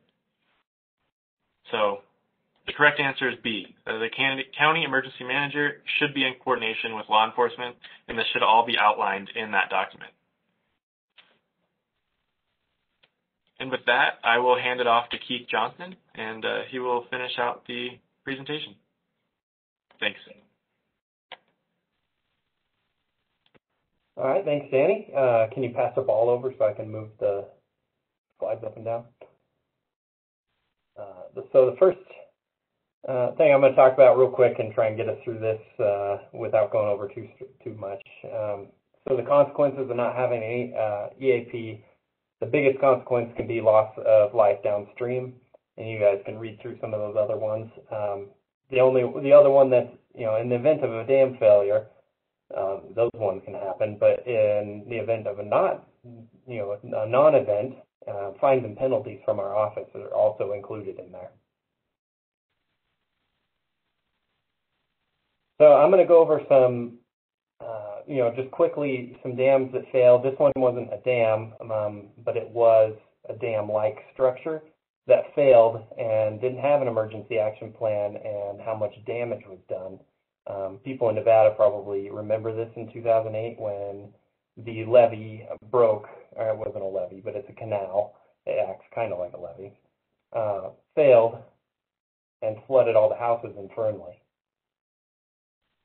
And you can see from the pictures here, they think it was burrowing animals that failed this. And had they had an emergency action plan and maybe a maintenance plan, they might have looked at this and possibly prevented it. So here's some recent memories of a flood. Here's 2017. We had a flood event here in northern Nevada. You can see the dam on the left. That one had a lot of damage to its spillway. And the dam on the right, that one's right down there by UNR's campus. If this was your dam and you don't have an emergency action plan, this is when you start panicking. Move on to the next one. So this other one, Marlette Spillway, they had a full dam with a lot of snow and no way to operate their outlet because they hadn't operated it in years. And the spillway was completely frozen up, and so if we had any problem with that snow melting quickly, rain on snow event, the dam would likely overtop because the spillway was blocked. And then 21-mile dam failure on the right there, you can see did fail, and I've got more on that one. So here's what 21-mile dam looked like before it failed. It's a pretty large dam. It has a huge contributing area to it. We'll see that here in a second. You can see this. It's the watershed for this dam is just massive. You can see the 3 dots on there, the yellow dots. The one furthest to the left is 21-mile dam, and it failed. We believe it overtopped. It was a low-hazard dam, so no emergency action plan. And it flowed downstream and did a lot of damage. I'm going to show some pictures here. You can see the break. I'm just trying to get through these quickly so that I don't hold everybody around. If anybody has questions on them, they can field them to me later. So here's some pictures. So it overflowed or overtopped because the spillway was not big enough, and the reservoir was completely full at the time of the failure. They had a lot of snow, and they had a rain on snow event, and the spillway did flow, but it was not enough to stop the dam from overtopping. And you can see a bunch of those pictures there of the failure. Here's some damage to the ranch downstream. You can see it wiped off all the wheel lines and then just wrapped them up into a ball. That piece of ice came 21 miles down a creek bed and smacked into the side of that house and knocked it off of its foundation. And then you can see this is the other 2 pictures on the right are the dam downstream, its spillway after it passed it. And that one almost failed but did not fail. And here's downstream as well. It wiped out the highway. We're not sure if it was just the dam. There was a lot of flooding in the whole area, but it definitely didn't help. It wiped out the highway and the railroad. And here's another dam that had problems. This one is in eastern Nevada, and so they had, again, a lot of water coming into the reservoir, and they hadn't opened their outlet in quite a few years. They were worried about opening it because they thought they might lose the whole reservoir because they couldn't shut it again. And so they decided to use their emergency spillway, and here's how much damage you can see from the pictures running water through that spillway did.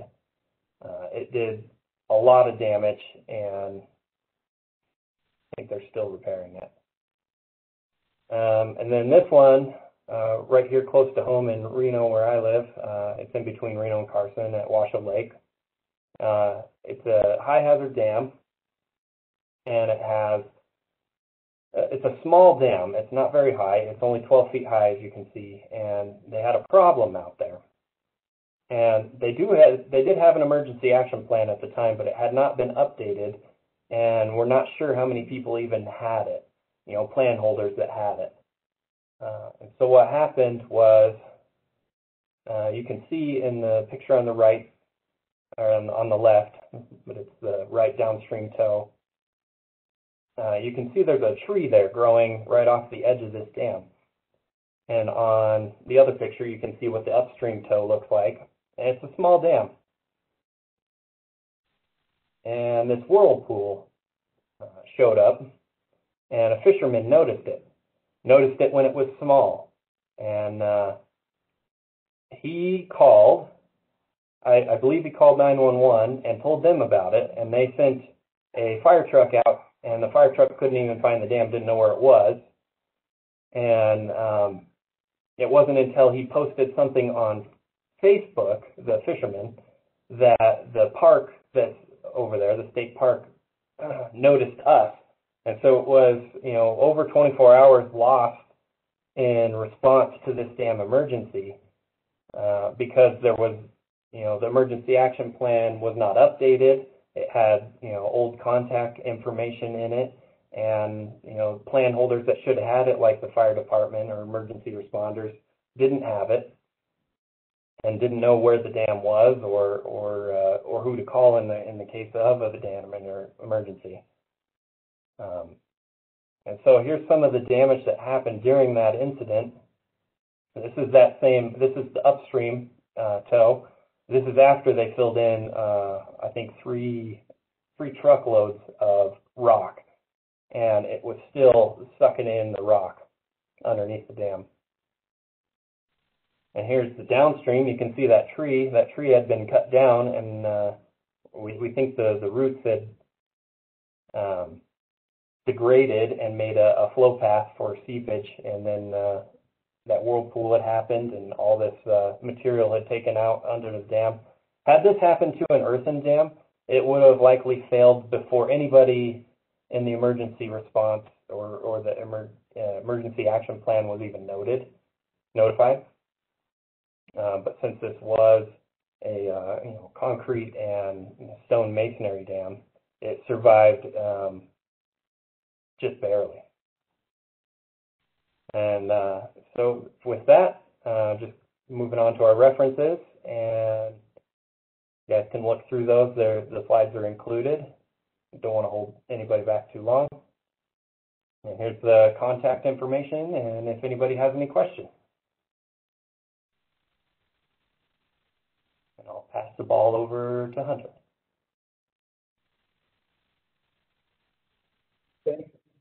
Thank you, Keith. I really very much appreciate everyone sticking around and listening to that end story, which I guess for me the take home is, aren't we glad we have fishermen? It takes a whole community, and it takes everybody taking an observation, and I'm really glad that somebody saw something and decided to call. I very much appreciate your presentation, Keith and Danny. Do other folks have questions as we kind of round out this portion? This is the end of our webinar, by the way.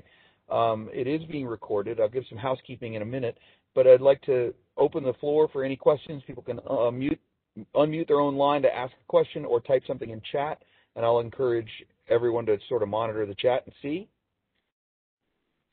Hunter, this is Tim Barkley. I do have a question. All right, Tim. And introduce yourself, too. Yeah.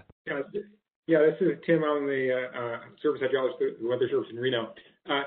Great presentation, and I wanted to ask a question for Keith or Danny related to the inundation maps on the EAPs. I'm curious about the more specific to the requirements. I've seen many EAPs that may just have a sunny day failure, but I've seen others that have multiple scenarios, and I wonder if those are in general just extra credit, or what are the basic requirements?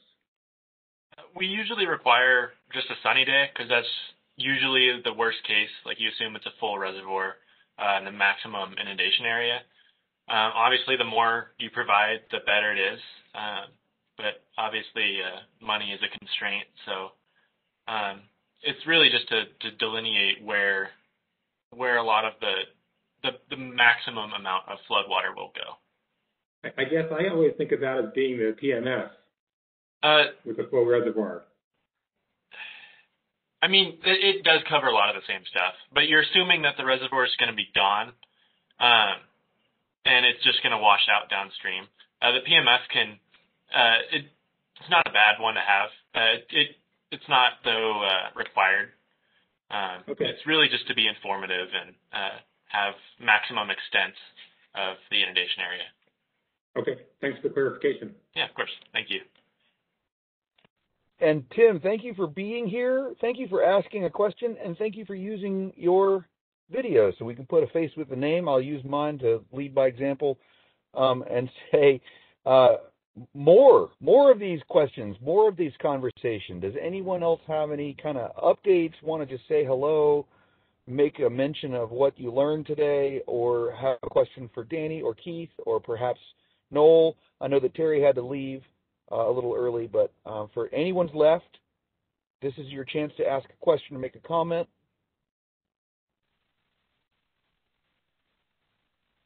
Going once. Going twice. Hi, Hunter, I have a quick question. Great, go ahead. I'd love to post this on our social media. Does anybody have an idea when a video is going to be ready for it? A recorded video? You're talking about, Carlos, you're talking about the recording of this presentation, is that right? Yes, sir. Definitely something that I will connect with you on, because I'm the person that's clicking recording, so I got to get it out of my hands and into Aaron's, and then Aaron's got to get it to you. But Carlos, maybe you could introduce yourself to anybody who's still here that doesn't know who you are. Yeah, well, really happy to be here. I'm Carlos Rendo. I work with the Nevada Division of Water Resources, and I do public outreach management.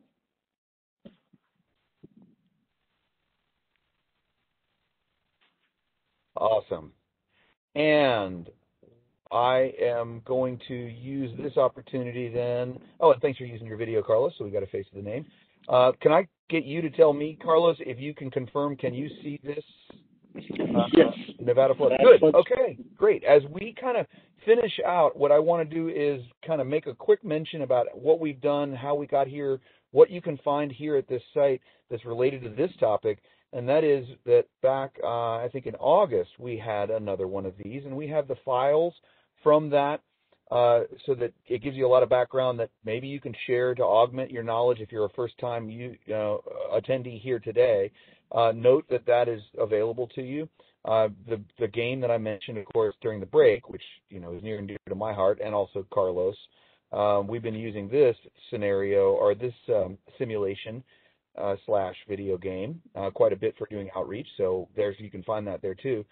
Aaron Warnock, I'm going to call on you to give us maybe some rounding out comments or housekeeping items and what to expect next, and then also Rachel, if you had any last additions, you can either speak up or you can chat, but we'll put it on you all to finish out and allow folks to take off. I appreciate that folks sticking around a few minutes after our allotted 2-hour webinar. But Aaron, tag, you're it. Thanks, Hunter. Thank you so much, everybody, for attending. As Danny mentioned in his presentation, I was previously a member of the dam safety team, and now I'm the state floodplain manager. So it's great to be kind of bringing these two communities together, because a dam emergency is a flood. We see different types of floods when we're just dealing with flooding, but in reality, it's another type of flood. So I'm glad to see these communities coming together, and I hope that you learned a lot and you're not feeling inundated by all this dam EAP information. In the future, we're going to have some more trainings just related to dam safety in Nevada, so keep an eye out for that. We're thinking probably end of May or maybe by June. We will have flyers posted to nevadafloods.org as soon as we have something planned, and otherwise this will go out to the attendees today, and invite will go out to you guys. So thank you so much, and if you have any questions, feel free to reach out to me or any of the contacts that we shared today. And if you are part of Nevada Silver Jackets, we'll see you about this time next week. So thank you. And if you want to be part of Silver Jackets in Nevada, definitely reach out to Aaron. If you are from a different part of the country, let us know how we can help connect you with your Silver Jackets teams. Thank you, Aaron, for hosting this and having us be part of it. Rachel, anything to add as we close out? And before I hit stop on the recording. I just wanted to reiterate and second, Aaron, thank you to everybody. Thank you to everybody who attended, who helped organize. Wonderful job, Hunter. Excellent presentations, all of the presenters. I had 2 announcements. If this presentation gave you any ideas for ways that you'd like to have the Silver Jackets team help and support your community, maybe around emergency action preparedness or things that you'd like to see covered in future webinars, you know, like, oh, I would really like to hear more about this or that we just touched on briefly at this presentation, please do reach out. For Silver Jackets future projects, you can reach out either to Aaron or to myself, and I went ahead and put both of our contact information in the chat. I also wanted to go ahead and put a plug in for the upcoming Floodplain Management Association virtual conference. It will be virtual this year, making it easier for everybody to attend. The theme this year is Stronger Together, Achieving Continuity in the Face of Recovery in an Equitable and Inclusive Manner. And that's going to be in September 7th through 10th. So hope to see some of you there. And that's all for me. Thank you so much for joining us today. Back over to you, Hunter. Okay, recording is stopping now, and thank you all for being here. If you want to get credits, please let us know. I see that there's still a long list of folks.